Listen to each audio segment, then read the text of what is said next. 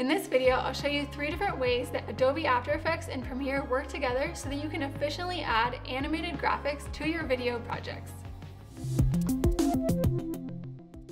Here I have a simple Premiere project with a few different clips in a sequence. Over in After Effects, I've animated some graphics that I want to bring into this project.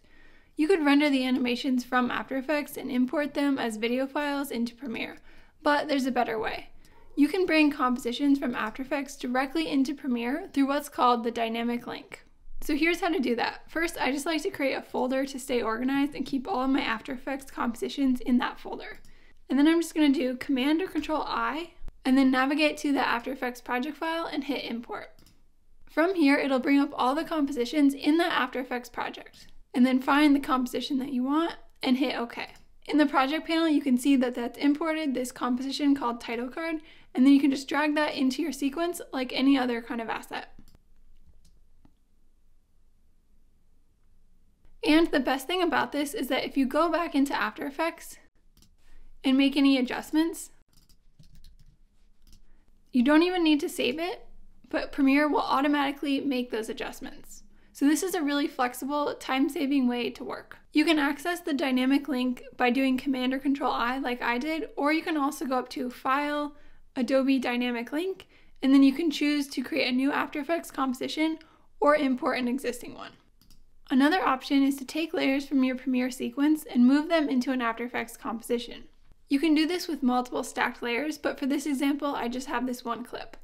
To bring this into After Effects so that I can manipulate it there or add to it, you can right-click on all of the selected layers you want to bring into After Effects and then go to Replace with After Effects Composition.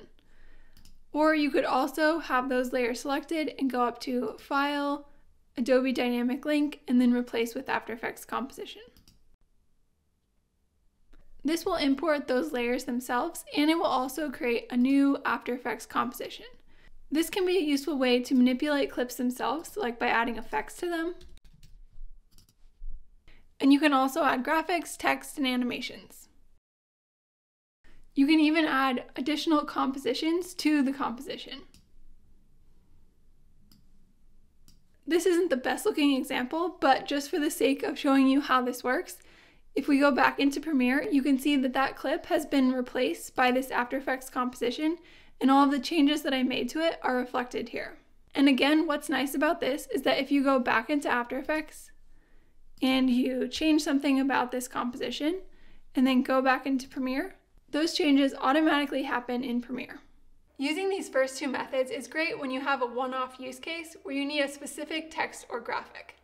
But if you have multiple versions, like for a lower thirds or a title card where you need the text to be different in each version, creating a motion graphics template or mogurt will save you tons of time. Mogurts are created in After Effects by dragging properties you want to be customizable in Premiere into the Essential Graphics panel. Then you'll need to export the .mogurt file and save it somewhere on your computer.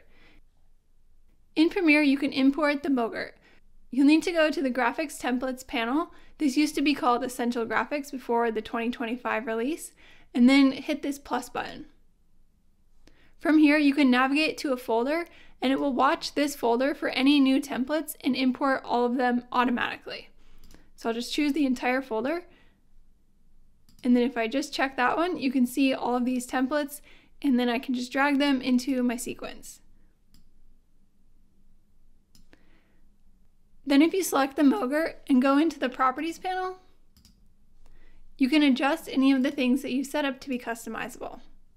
While it's not as easy to go back and make changes to this template in After Effects, you'd have to resave the mogurt, you should ideally be able to make all the necessary changes in Premiere.